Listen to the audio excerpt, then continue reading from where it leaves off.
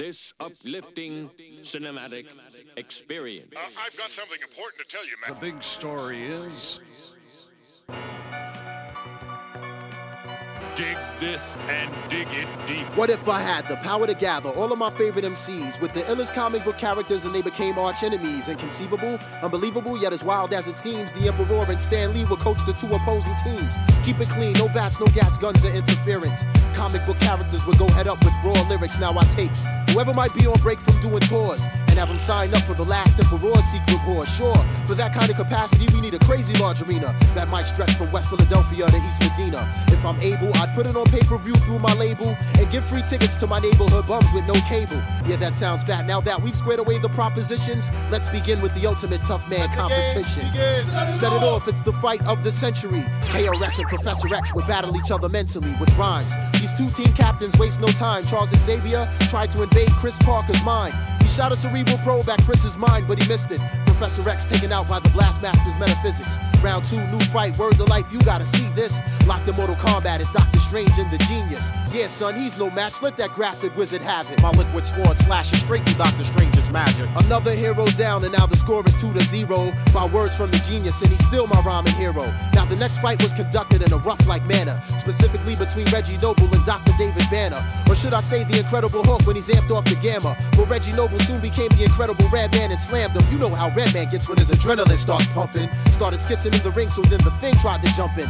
Ben Grimm leaps into the ring, and after Redman he lunges, but Reggie Noble dropped him with 2 brick city punches. Rhymes by the bunches, bums get dirtier than Middle Eastern dungeons. Ready to set this like Detective Columbo and his hunches. While the refs clean out the ring, cause the last fight was so intense. Let's do a live interview with the brother named Common Sense. Yeah, it's Common Sense. A nice man tried to freeze me, so I took him to Chicago and told him to take it easy. He couldn't see me with my Applejack hat and high tops. Colossus and Cyclops, I got no idea why not. Look at Common Sense, yo, that last album was tight. Let me get back to the ring and evaluate the next fight. Now the next fight had to be the craziest of all times. We got Dr. Octopus versus the mighty Buster Doc Ock versus Buster? Man, that stuff is dead. He'll get his 8 arms ripped off going up against the Dread. Aha, now Dr. Octopus, who you think you grabbing? The God can never lose, so you know it will never happen. Lyrically making me sleepy, you need a nap when I slap you with my dreads. Lights out, you'll kiss the canvas. Before my eyes, I see the demise of another superhero. Next up is Roscos versus Magneto. Now anything goes when Magneto battles foes, but Roscos had him shivering, delivering ultramagnetic blows. Magneto is now deceased, and a wise man said it best. The sun rises in the east, but they can still set it in the west. And with all these heroes down, Stan Lee refuses to surrender. He got stormed from the X-Men as if I couldn't match the gender. Stan Lee shouts, Excelsior! Yo, Stan, you best to chill. There's no match for Storm. I guess he's never heard of Lauryn Hill.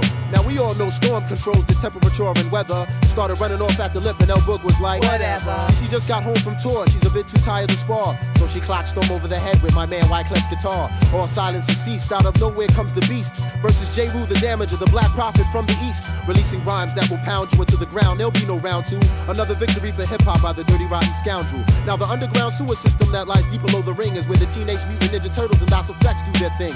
Leonardo and Donatello, they well know that we can do this. So kick it, crazy, crazy, hit them both with broad sewage. Now Raphael and Michelangelo, those 2 other sewer brothers, Book smacked them with the DOS Effects logo, the manhole cover. Whether you're plant or animal, vegetable or miggity mineral, before you step to DOS Effects, you best be hard like a criminal.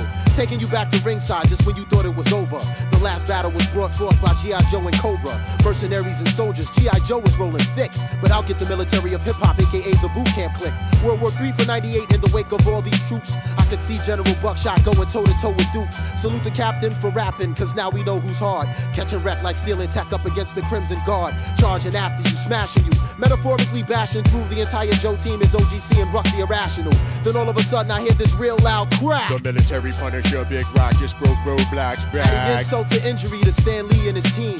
We've got Weapon X from Canada, aka Wolverine. You know the routine, his claws can rip rappers for days. But here comes the Method Man, aka Johnny Blaze. Wolverine, you can't hang when Cow doesn't sting. Paralyze you with the venom from the Method Man's fang. This is the final battle as the stratosphere gets darker. We got Nasir Jones versus Peter Parker. Nasty Nas, the halftime headbringer, versus the web slinger. Illmatic versus Radioactive in the Rotten Apple with a deadlinger. He cursed the day that Spider ever bit him and gave him a copy of the second LP it was written.